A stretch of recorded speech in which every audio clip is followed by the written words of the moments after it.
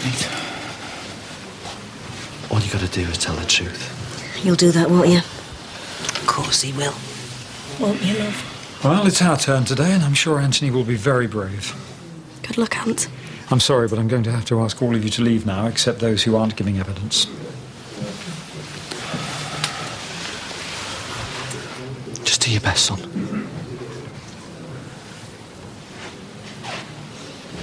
Is Tim coming in today? No, he's busy.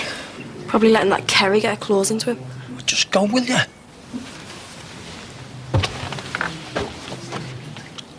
Make the most of it. That murdering little get goes down any day now. We'll see. Get out of my way, scum.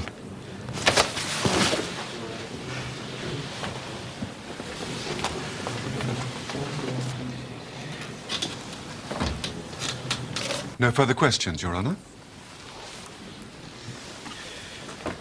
Detective Sergeant Casey, you have told us how you investigated the case. You looked at all the details very carefully. Yes. Now, for months, Martin Murray was the chief, in fact, the only suspect.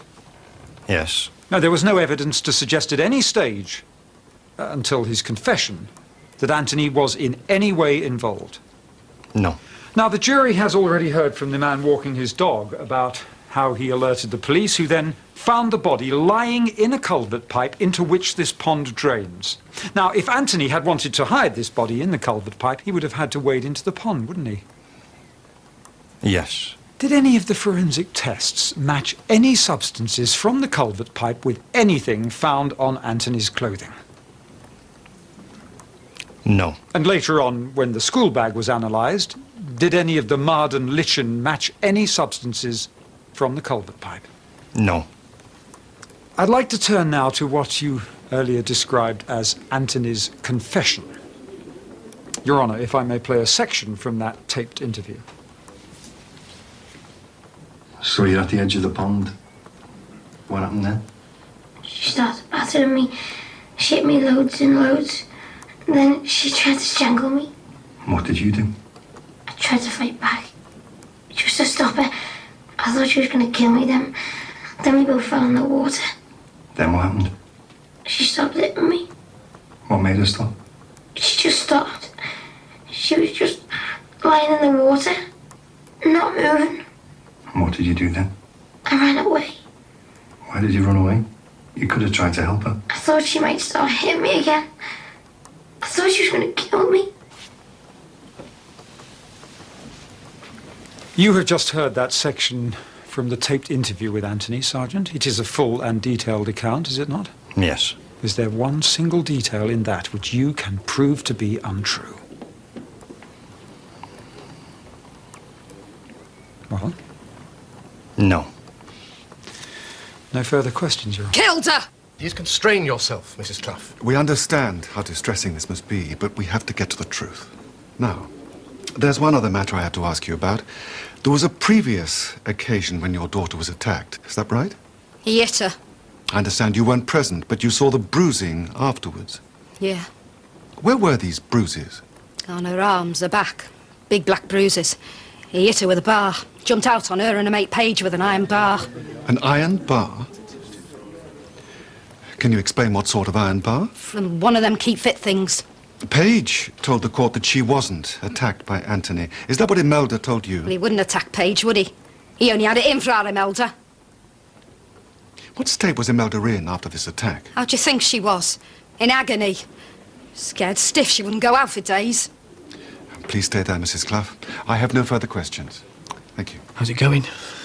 You heard that? How do you think Before I he's ask going? any more questions, Mrs. Clough, may I first of all say how much everyone here in court sympathises with you over the loss of your daughter? I don't want your sympathies. I want him put away. I want him put away for life for what he's done to us. Mrs. Clough, we understand how difficult this is for you. Please confine yourself to answering Mr. Billington's questions. I'm obliged, Your Honour. Mrs. Clough, let me take you back to early last year. Did you know that Imelda was bullying Anthony? She wasn't bullying him. But the jury has just heard from the head teacher about how you were told that this was the case. She was terrified of him, that's all I was interested in. But I'm talking about before the attack with the iron bar, you were officially told that Imelda was involved in bullying, weren't you? Yeah. And this wasn't the first time either, was it? At the age of 8, as a pupil at St. Agnes's Roman Catholic Primary School, she was temporarily excluded for bullying, wasn't she? She was little. Kids have always picked on her. Then she was temporarily excluded at Brookside Comprehensive early last year. It was a few days before she died, wasn't Doesn't mean to say he had the right to murder her. Miss Clough, please. Did you chastise her? Did you punish her? Give her a good talking to as to what was happening at school? You didn't? It's kids' stuff. They fall out and everyone starts on about bullying. But she was about to be permanently excluded. How did she feel about this? She'd been hit with an iron bar. How do you think she felt? And how did you feel? Bloody angry, we both were. Angry enough to try and kill our aunt. Kids caused us nothing but trouble. Why should our Imelda be kicked out of school? No further questions, Your Honour? You may stand down, Mrs. Clough.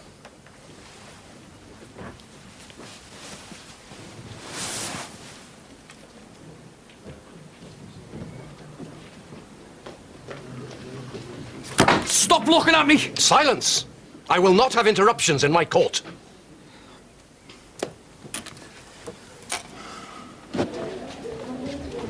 I could have been beaten to death because of you. Them no-mark Cloughs. You came that close to being blinded for life. You shouldn't have dropped the charges. Don't you think I've got enough going wrong in my life without the hassle of that? I was just glad he didn't kill me. It was a mistake. We could have put them away. Look, we held you for a reason. And what happened, happened. I am sorry about the consequences, though. I think you should know that. Don't come looking to me to salve your conscience. I'm not. But a child was missing, probably dead. All I was doing was my job, and you were the main suspect. Maybe now's not the time, eh? Well, now I know how I felt. I'm not bothered about how you felt. All I care about is what's happening to my boy in there. Members of the jury, before I call Anthony to give his version of events, there are 3 crucial things that I must point out. Now, Anthony's evidence will show that he was chased to the pond and was attacked by Imelda. During the course of the struggle, when trying to protect himself, they both fell into the water. Anthony maintains that his retaliation was no more than a push or two, and yet Imelda died. But how did she die? What was the cause of her death? There was some evidence of damage to the back of her skull, but the experts couldn't say how this was caused. Now, none of the forensic tests have been able to provide any evidence of murder. Could Imelda's death, then, have been an accident? We've heard evidence that Imelda was systematically bullying Anthony. Indeed, she'd just finished a 3-day suspension because of that. Anthony's evidence will show you that Imelda was out for revenge. She chased him to that lonely pond, and she attacked him. Yes, Anthony fought back. Yes, he struggled and pushed, but was that murder? Or was it an accident? Imelda had beaten and humiliated him. She'd forced him to hand over sweets and money she'd promised to make his life a misery forevermore. At the time of Imelda's death, Anthony's life was a living nightmare. I'd like to call Anthony to give his evidence.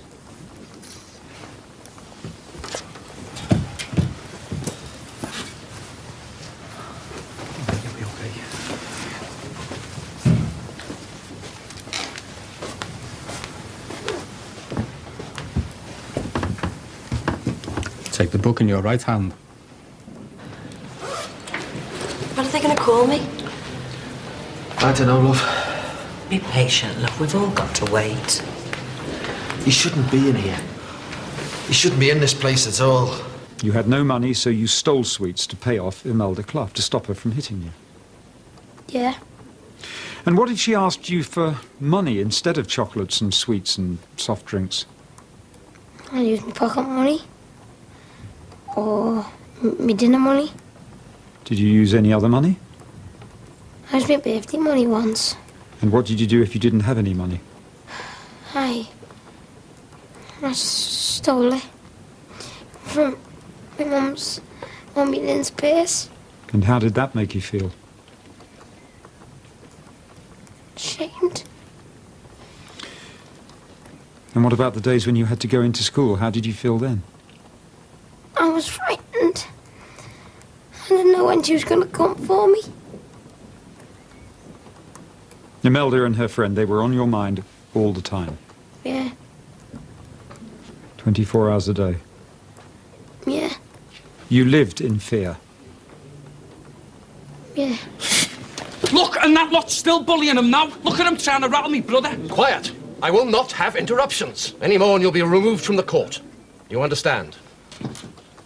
Mr. Billington.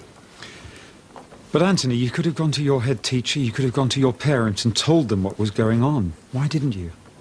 Because I thought that I'd make it worse. I thought you'd really get me. That she'd really hurt you? Yeah. Was there any other reason that you never reported this bullying? Because it was girls bullying me. Did Imelda begin bullying you at primary school? Yeah. So when you found out you were leaving there to attend Brookside Comprehensive, how did you feel? I thought that I'd get away from it. I thought she was going to go to the all-girl Catholic school. But she didn't, did she? She arrived at Brookside Comprehensive with her friend. Yeah. And how did you feel? Well, I didn't want to go into school. And how did you manage not to go to school? Your mum and dad wanted you to go to school, didn't they? Yeah. So how did you manage to stay away from school? I said I was sick. You felt ashamed of what you were doing? Yeah. So why did you continue to lie to your mum and dad? Continue to steal money if you felt so ashamed? Because I was scared. I didn't know when she was going to come for me. She hated me.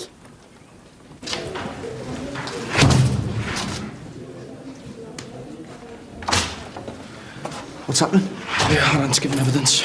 So what are you doing out here? I've just got to make a phone call. What phone call? I'm trying to run a business, you know. We're stuck out here. We need to know what's going on. Yeah, I'll only be a minute. That's his own brother in there. Here he is. Better keep your gob shut in future, hadn't you, right, pal? You even look at our aunt again, you'll get worse. Got it? During